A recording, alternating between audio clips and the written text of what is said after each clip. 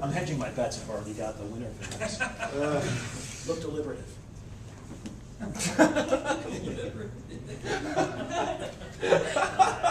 And 1 minute has elapsed. What? No, but I didn't want to interrupt the actual.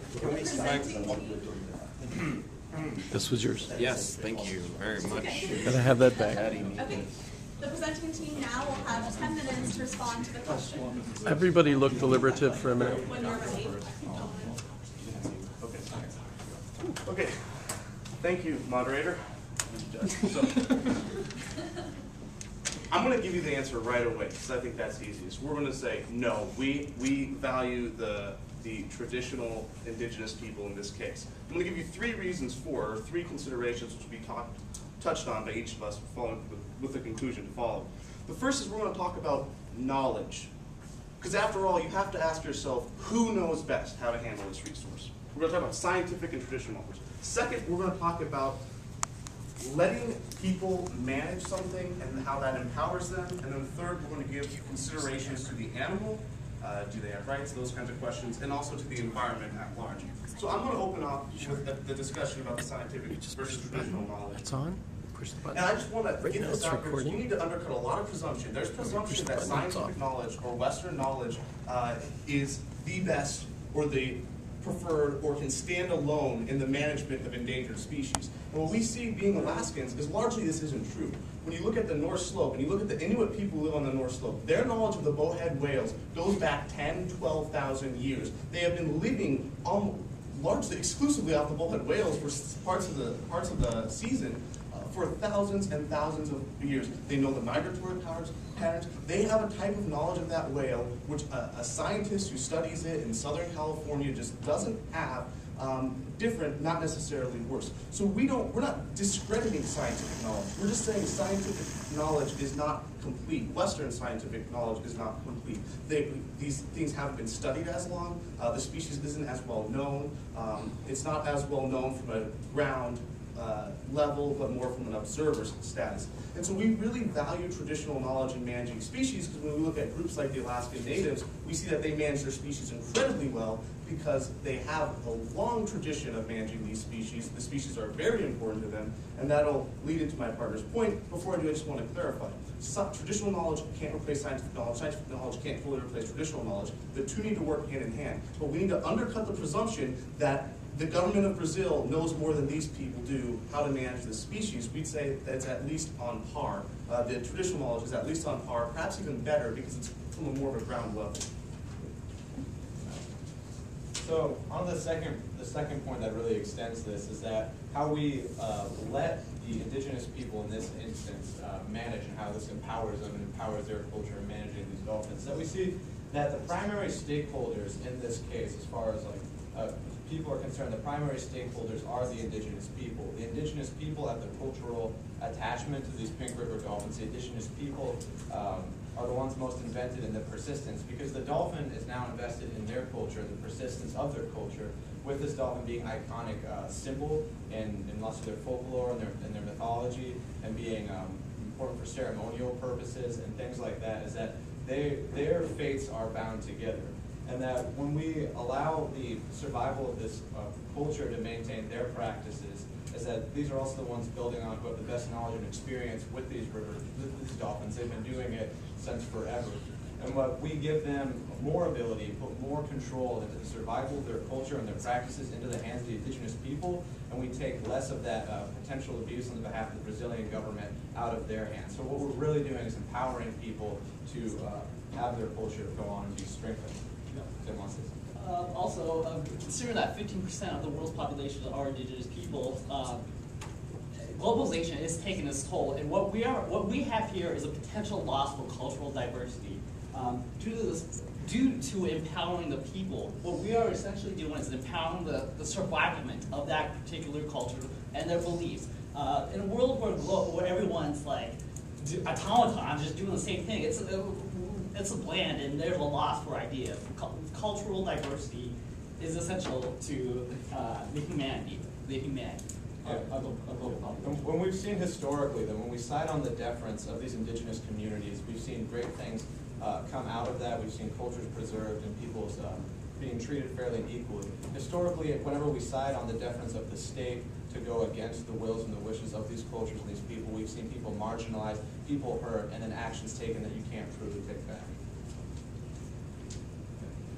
Yeah, rarely, if ever, do we see, we have a lot of experience in Alaska of native populations who subsist on charismatic megafauna like different types of whales and endangered species. And rarely, if ever, is it the fault of those native groups and their traditional hunting practices that is the cause of the population decline. And so if we're looking to meaningfully address the cause of the population decline in these particular instances of dolphins, and we're looking to avoid extinction because of these dolphins, we would want to be looking at the factors which have led other than the indigenous populations taking of these dolphins to their decline, and look to address those factors.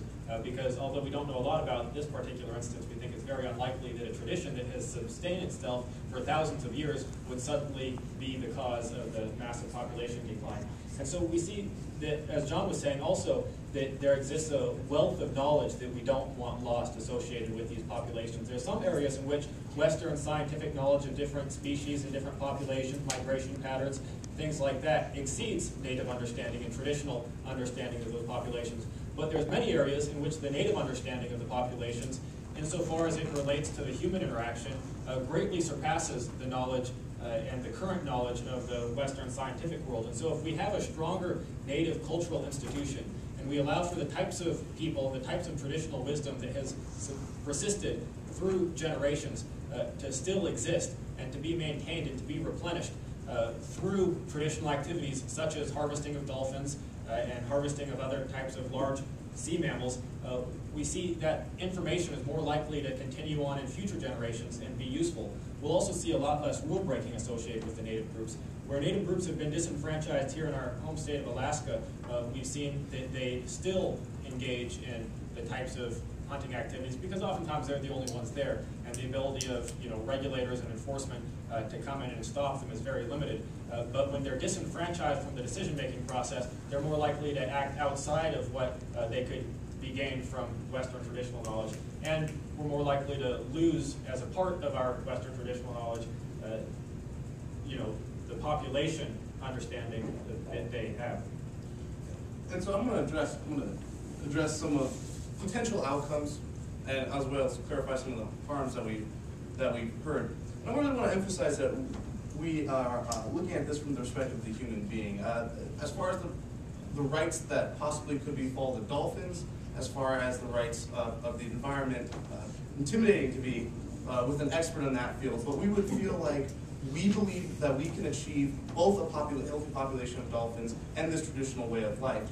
And so I'm going to talk about some of the possibilities. So we go in this discussion, and when Wiley says that when you look at where endangered species that indigenous populations rely on have suffered, it's either because of climate change or it's because of predatory hunting of it, basically, over-hunting of it, usually by Westerners or usually by non-natives.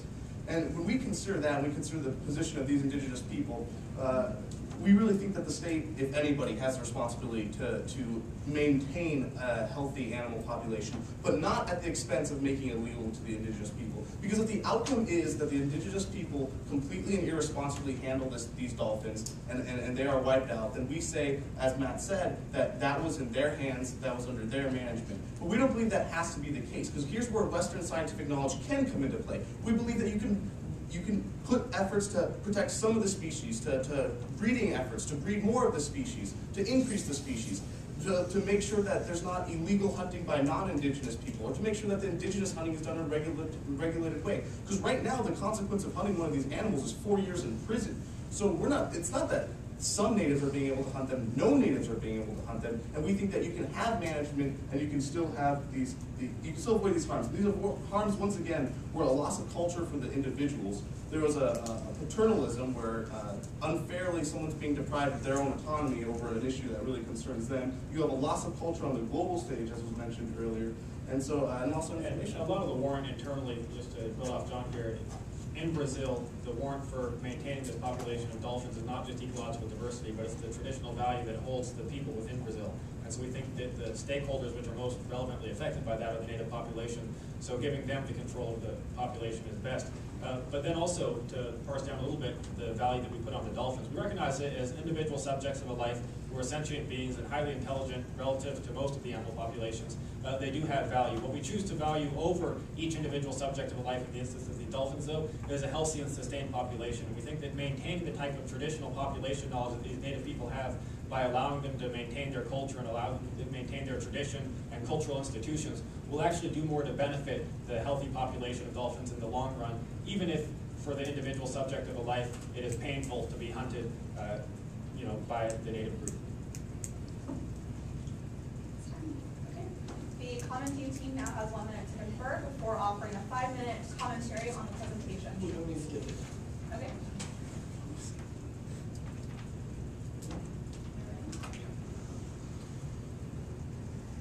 Ladies and gentlemen, I think that the proposition has fundamentally misunderstood what the way that these people, these indigenous people, depend upon the dolphins for survival. We'll clarify it for you a little bit, and then I'll talk about why this idea of environmentalism, why this idea of an entire species going extinct is not something that, there is something that outweighs their values that they've laid out. So they've come up and they've said that primarily this is fundamentally a cultural value for these people in particular.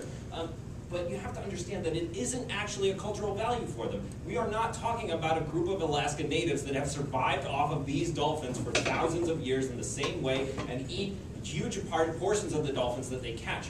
Ultimately, they've just started killing these dolphins in the last 20 years or so. This hasn't been a tradition that's been enshrined in their culture. They do it primarily for financial reasons. That is one of the sole reasons they depend upon these dolphins. That's what the motion is suggesting. The way that they do this, and you can see because they don't actually eat most of the dolphins that they catch. They actually send it mostly to international sales. They use it as bait to catch fish that they send to international markets that they use to make money, essentially. That is the sole reason that they use these dolphins. We'll show you why there are alternatives available and why that is completely unjustified. Like I said, that most of the people in this area don't actually have any kind of cultural connection to these particular dolphins. Most of them have no idea that the dolphins are actually being killed in this way. And several of them have said that, like, we would reject that. We would stop doing that if we had known. That many of the fishermen that are actually involved in this practice don't do this for any kind of moral reason or any sacred reason that's connected with their culture. Many of them see the dolphins as competitors or rivals for fishing, and they'll kill the dolphins, as they've said many times, just for fun, just to do it, just because they want to stop the dolphins and they don't like dolphins. They've said that they have a slight attachment to the dolphins through like myths and stories and things like that. But ultimately, they would lose all of that. They would lose the small amount of cultural connection that they do have to the dolphins if the dolphins die out, which is looking very likely in the next few years. They depend on them slightly for livelihood, but if they're going to wipe out the dolphins, they're going to lose that livelihood. We think that in that case, when people are killing the very source of their own livelihood, paternalism is justified, especially when you have alternatives available, like pig meat, that they can use as bait that works just as effectively as dolphin meat. So in terms of the environmental impacts, this is already illegal in Brazil. In fact, in Brazil, environmental rights are enshrined in their very constitution. It was enshrined from the very beginning of their nation that they should have a value to protect not only environmental rights, but also the rights of animals that reside in their nation. We would say the collective value to that nation, the collective value to the entire world of biodiversity, of the practical benefits of not letting a species go extinct, outweighs the tiny small group of fishermen that are going to be affected by, one, not having a huge cultural attachment to the dolphins anyway that they're going to lose, and two, they don't depend solely on the dolphins for financial reasons because there are alternatives available. To talk more about like why extinction is a bad thing, why we value animal rights, go ahead. You have two options in this scenario. First, you have the option in which these dolphins are used for their cultural and traditional value, and the stories about these dolphins are what's considered most important, and the tradition that has resulted living near these dolphins is valued. The second option is where you hunt these dolphins for profit. And so I'm just going to read to you a quick quote from the article here that we actually have. It says that indigenous fishermen kill pink river dolphins for profit. They use the dolphins' meat as bait to catch fish. They sell to customers outside of their community. They sell the dolphins' genitals as good luck charms, and they use oil from their fat as treatment for rheumatism. This is completely different, as Andrew brought to you, from this idea of Alaskans' subsistence living off, megafauna, as Wiley said. Completely different altogether. So either you have a world in which, one, you have the option of preserving that culture by respecting these dolphins and by respecting the addition that they make to that native culture, or you have a world in which people hunt these dolphins for profit, primarily, and have complete disregard for the well-being of these species. We think we'd want to live in the first world, not the second world. So when we recognize that your knowledge claims, even if they are valid, fall flat in the face based on the fact that these are not like actual traditional societies in relation to these dolphins, and that your empowerment issues, again, clearly when they're killing for fun, they're not being empowered for good things, and when Brazil actually values their environment as so much so to enshrine to their constitution, we think that you have to deal with these issues in your frame. Presenters now have a minute to confer before their 5-minute response.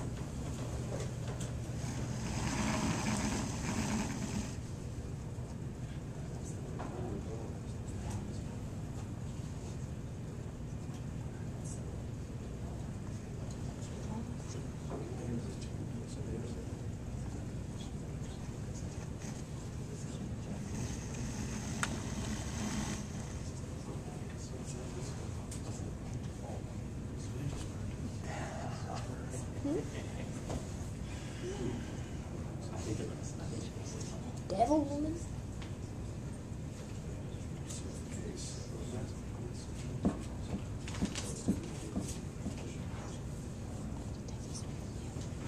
I'm keeping in my pocket in case you hurt. I may well get them back to you when you'll be dead.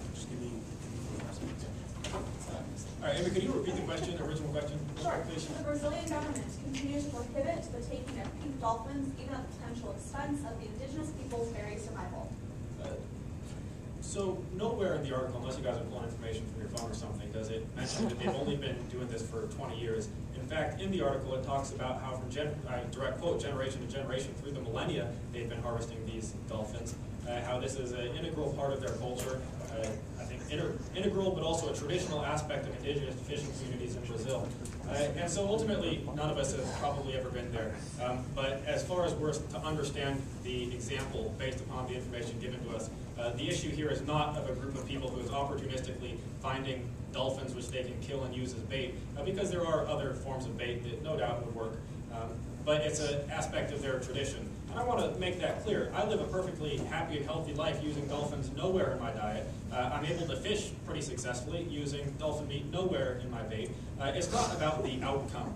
It's not about the actual product associated with the dolphins, because humans can exist without dolphins. In this instance, and insofar as it is important to the tradition, it's the act of taking the dolphin, it's the act of using the dolphin in a way that has been used generation to generation, and it's the very maintenance of those types of traditional institutions which we think is important, and that in the knowledge of the dolphin population and the knowledge that goes from generation to generation, we think is what might well be the best bet for saving the dolphin population in the long run. So we don't want these traditional institutions to fade and to die, because we think the type of knowledge gained from them and the type of knowledge that these people have is really what's going to allow us to regulate the dolphin populations in a meaningful way. I remind you that the question, as Amy stated, involves survival. And so at the very close, Matt Ostrander here, he said that there's two options. And in our possibility, there's an extinct species and the world suffers because of the loss of that, et cetera, et cetera. But what he doesn't understand is that it's mutually exclusive with the survival of these people's traditional way of life, as posed in the question. And so really the possibility that you're promoting is you're environmental diversity over cultural diversity. And so to really get the meat of that, I would challenge that. And I would say that as was mentioned before, with the management in their hands, you can achieve both. And ultimately, at the end of the day, if there was a loss of this species, which we don't think could happen because we think the indigenous people can manage it, we think the state can be responsible to at least regulating and maintaining some reserve or breeding program for these dolphins. We don't think that's going to happen. We value the cultural diversity. You sacrifice it without even mentioning that you're sacrificing it. And even if this was simply, which it's not, it is traditional, if it was simply a profitable venture, if it was simply something that was enabling them to live their other traditional lifestyle, we would say that it'd be worth it. It'd be something similar to Alaskan natives having claim to subsurface oil. Having claim to subsurface oil has done a lot to help empower Alaskan natives to live their traditional lifestyle. Was oil a part of their traditional lifestyle? No, but has it empowered them to keep that traditional lifestyle? We believe this is the same instance in this case, at worst, at best, which is in fact the reality, it's also traditional, and in this way we preserve cultural diversity. And I think that if we're going to try and pass a good government policy, there's some principles that we need to take into consideration with this pluralistic culture is that in each of these issues we need to consider the stakeholders. We need to balance everybody's different rights, their different end games, their desires of what they want to be about the society that they want to have. And then we want to have laws that are narrowly tailored that do just enough without overriding people's rights. We want to have laws that help build into a empowering society for people to live in. But we think that in this idea of passing these laws is that the law that Brazil has passed is not narrowly tailored. It goes right over and above and through the rights of the indigenous people and is therefore wrong. And I think that it's high time that people stop excluding native populations from the discussions, from being the integral part of how they're passing policy on these things that are, as we already said, so primarily close to them and close to their lifestyle persistent. Also, with the fact, consider the fact that both the Western, both the government and the cultural knowledge, we advocate that both the government and the native people could work hand in hand to help both preserve the cultural traditional values and preserve the picked dolphin population. And through this, it's a win-win situation. What you guys are advocating for is a nearly one-sided advocation, saying that biodiversity trumps over human cultural diversity. Okay. We'll now begin the 10-minute question period, and Dr. Jamison will start with you. Okay, so once again, there's two areas that I'd like to put a little pressure on. So basically what you're advocating is that a fraction of the Brazilian population, namely a fraction that consists at least of some native peoples, presumably not all native peoples, right? Native peoples from other places, indigenous peoples from this. Essentially, you're arguing that they should have an immunity against the provision of Brazilian environmental law in this case. It's the one who imposed the law, presumably for other people. So my question is, how absolute is this immunity? So here we have a case that whatever else the facts are, it involves an endangered species. It involves the use of these species in profit-making and not just subsistence activities. And it also involves the killing of these native species for reasons, for some grounds that we, however much you want to evade the potential clash between indigenous knowledge and science, the idea that the genitals of endangered species actually make rain fall. I mean, we have, if science means anything, there's a pretty good reason to think that's not true. So those are the facts in this case. So, and in this case, you want to grant an immunity. What would a fact set have to look like? Is there a fact set that would lead you to the conclusion that there should be no immunity to native takings in this kind of case? Well, look, if in a national park in the United States you have a problem with your deer population, and you have a suffering deer population that you want to see increased, one answer is to kill all the wolves, because wolves do kill deer, and if you have fewer wolves, then you'll probably have more deer.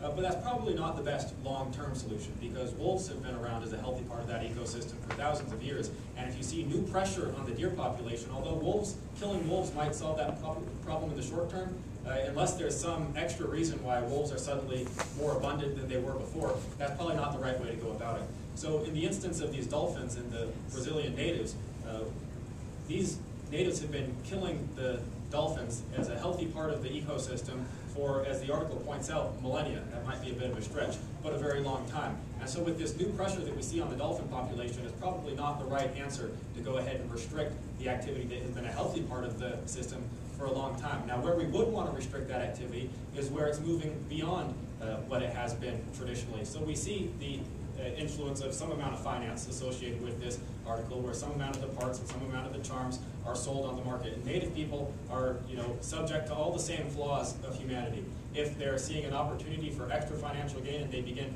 taking the populations in a way that is not consistent with traditional practices, just like many other groups of people would do, then that's a time when we would want to regulate that, and a time when the Brazilian government should go ahead and step in and regulate that. But within the healthy amount of taking that sustains that traditional knowledge and sustains that traditional institution, we think that we should encourage it and absolutely not try to stop it. So you may just have different factual, and the differences between the two are factual, right? I don't know what the market share would have to be, 10%, 50%, 90%. But if the numbers of takings that's being done for market purposes achieves a certain level, which they may believe is already exceeded, then you would actually agree that they should have this design. Is that right? Well, what I was going to say is that there can be regulations on like numbers or amounts given a certain breadth of need, and not an outright denial. And I think it's also worth saying that, as we've already discussed by the opening of the question, this is a very small population, and this is a very small population that's been able to live with and alongside these dolphins for this breadth of time. It's probably not this really small population that's causing the sharp decline. They're not really going to focus on. Like any other population species population that you're managing, you'd be cast a wary eye if a bunch of it was being exported out for some kind of financial thing. The important thing, I guess, where if you want to a line in the sand, we would want guaranteed harvest. So the numbers may be different. The management preferably would be mixed between indigenous and the government, because we see largely that paternalistic approach by the government, excluding the indigenous population, causes these problems, often causes a species extinction. And so, but we would want a guaranteed harvest because we're concerned with culture. Remember, the ultimate clash is biodiversity and cultural diversity. And we're concerned with cultural diversity. We support cultural diversity. And even picking half of the traditional amount of whale or of dolphins taken, it's still preserving that tradition. Okay, well, my second question is I thought it was interesting that when you talked about the primary stakeholders, you didn't mention the dolphins. Lots of primary. Yeah. And maybe, so what would you say to someone who just said that begs the question? I don't want to hog the time here, and I don't want to disagree with you because, obviously you're the judge. You'd be disagreeing with the person who would say we did mention it a little bit. The dolphins are individual subjects of a life that are worthy of some amount of moral consideration. It didn't seem to count for much. I didn't mean to be stakeholders. You're absolutely right. Because, in sort of the framework that we were going on, we took a paternalistic approach where the overall health of the dolphin population in the long term was probably more important than each individual life, which could be subject to all sorts of painful and harmful ends and deaths within the wild. And we also feel like humans and the healthy, happy, traditional human life is more important. And so we value the overall population relative to the individuals. But yeah. Also, we also need to take into the fact that we are animals as well. We seem to we have basic tendencies to hunt and eat, to hunt animals for food. That's basically that's a nature. That's just like the basic nature of things. I'm pretty sure the lion hunting the animal does not care. I mean, for the outcome of the antelope. But the fact is, we are two animals, and to put us on a higher level, or I'm saying we are on the same level as any other animal that would be in the nature. Yeah. So, you see what I'm saying? Yeah. So also, when I was talking about primary stakeholders, and I was talking about the primary human stakeholders, I did need to emphasize the dolphins. I probably would have been good to do it more, but something else I was bringing up is about how linked the two are, the indigenous culture being linked with the survival of the dolphin linked with the indigenous culture, and likewise where if perhaps the dolphin's death is so like imminent, like there's 3 of them left, and the government can step in and have a regulation like we talked about without like regulation to a certain threshold. So likewise, where that could be taken, also we see that dolphins, some of their number can be sacrificed for a greater benefit of a regulation of a whole and have them together. So I did address that culture as a primary stakeholder, but also links together. But your question would demand, or would beg actually, in fact, a justification for human rights and then animal rights and possibly a distinction between the two. I feel like that just don't have the time to do that, especially in a room full of philosophy professors. I mean, obviously, a discussion of human rights, natural rights, vast and a very lengthy discussion, then you'd end up with different views anyway. But the point is, at least human being as a species, though some individuals can't, human beings as a species can stand up and say, I have rights, I demand rights, I ought to have rights, something to this extent. They can even come up with the concept of rights. Animal species or dolphins not being able to explicit that ability, I don't think we can look at them and say, you have rights on the same level as us. So when we're considering what's best for the dolphins, we're not going to go ask the dolphins, but we're going to ask humans and the various human actors that Matt brought up, what's best for the dolphins. And in the same way, you'd have to do that with a small child who couldn't take care of itself or anything. Insofar as the dolphins have capacity for feeling pain and have the capacity to build relationships between each other, we think they deserve respect, but we don't take the full Tom Reagan stance where we think that because of the decreased intellectual capacity that dolphins have, they don't have the same autonomy just inherently to go ahead and pursue meaningful projects over the course of their life. And we don't think that ending their life, if done so in a relatively humane way, or as humane way as possible, really has the same moral significance that decreasing the value of a human life would if they're not, if, in this case, indigenous populations are not able to fulfill themselves in a meaningful way because they're not allowed to practice their traditional beliefs. 30 seconds. If we could, I don't have time. How would you define a cultural taking in the methods? Are they allowed to use motorboats? We certainly didn't use motorboats 100 years ago. So is that does that help preserve the cultural ability if they're not doing it in the historical cultural methods? Well, what we want to do is ultimately what we talk about is empowering that culture to have control over their progression, like their rights and their continuance. If they feel that the boat, whatever form of boat best fits that, we give deference to them, not deference to this other government. Thank both teams for making it to the final round.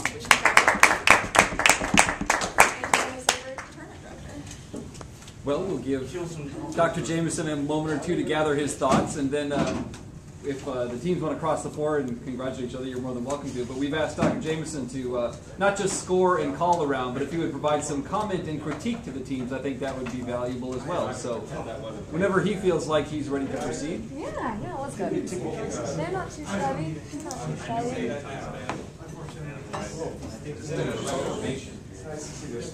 You're going to find that on the debate team. Gentlemen, back, retake your seats, please. Thank you. Just like a room full of philosophy professors time tends to dissolve. So I think my thoughts may be ungatherable on the time frame that any of us are interested in at this point. But so let me make some comments first in general. Then let me make some specific comments about each of the cases, and then let me open the envelope. So first of all, I mean, I thought that both teams were very articulate.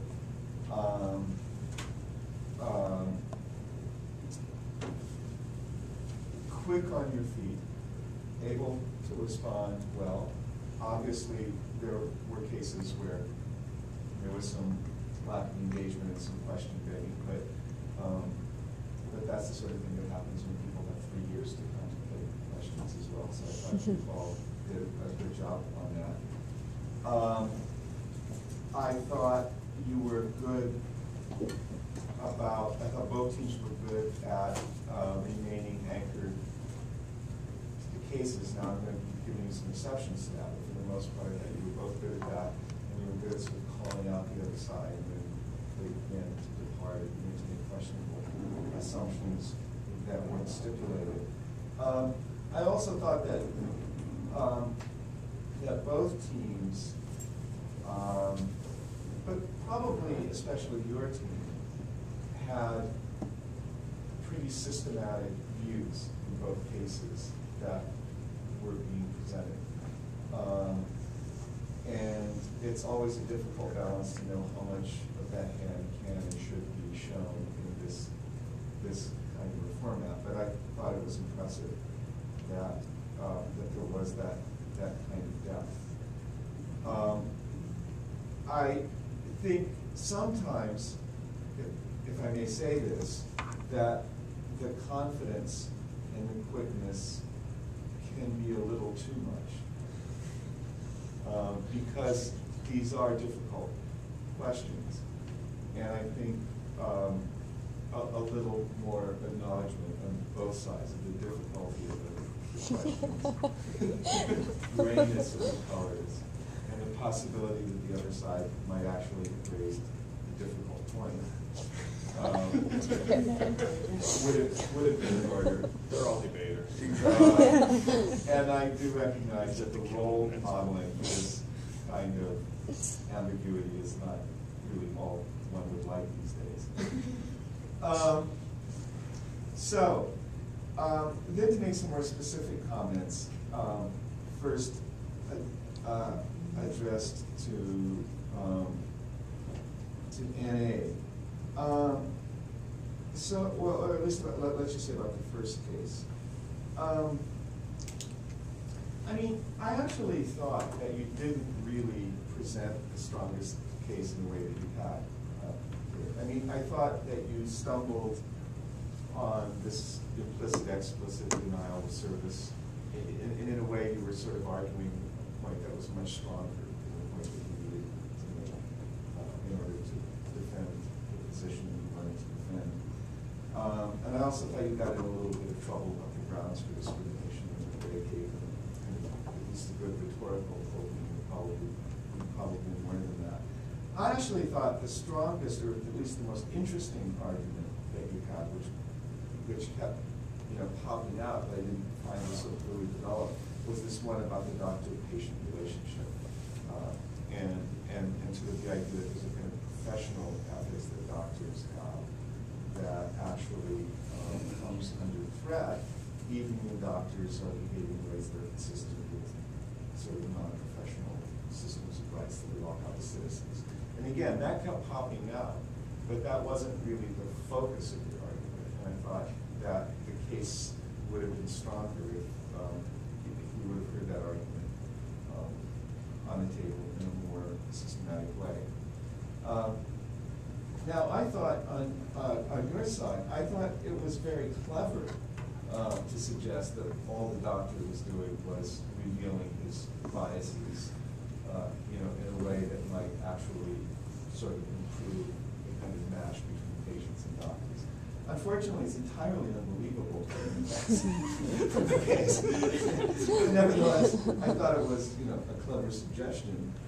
I thought that you had a very good comeback on, that once they gave you the legitimacy of economic discrimination, I thought you had a very good comeback on that. In general, I didn't think that you engaged as strongly with their argument as you should have, especially given how vulnerable their arguments were. Now, with respect to the last case, the second case, I thought, so I actually thought, that you said a lot of things that were true and uplifting, but that you tended to evade the really central question, which was essentially about a very limited exclusion under environmental law in the Brazilian context. So I felt the stuff about, it's not that it's not worth making points about the relation between Western science and indigenous knowledge, but in a way, that isn't really at the heart of this issue. This is a much narrow issue about a very difficult, narrow issue about the management of endangered species. And people can agree about all this stuff about indigenous knowledge and scientific knowledge and still come down on very different sides in that. And I also thought there was this tendency to, and again, these are these are tendencies that any of us would probably have if we had to try to make this case. But there was this tendency to kind of want to wish the difficulty away, and to talk about win-win solutions and so on. You know, and the fact of the matter is, you know, you've got these indigenous feelings, indigenous culture, and you've got the species that's on the way to becoming extinct. And there's not much way around that more of them being killed rather than less of them being killed is not helping. You know, I mean, there may be reasons to grant the exclusion in this case, but this is not on the way to a win-win solution, just given the way the case is set up. And so, you know, I was a little disappointed that you didn't just, you know, acknowledge the difficulty of it, and that there was going to be a trade-off here, and it was going to be a difficult trade-off. Now, I'm not saying we didn't do that at all, but I felt like a lot of the time went, you know, to talking about the larger issues in a way that was fairly invasive. I thought you did a good job of at least getting the discussion going about indigenous uses and the limits of indigenous uses. Although, again, I thought you could have done it in a sharper way. So, on the whole, I think it's, you know, it's a very tough call between the two teams, and you know, at the end of the day, the way we're going to decide maybe a function. I mean, what may have driven the final decision is which sides in which cases you decided to defend and how difficult that turned out to be. But at the end of the day, you're the winners.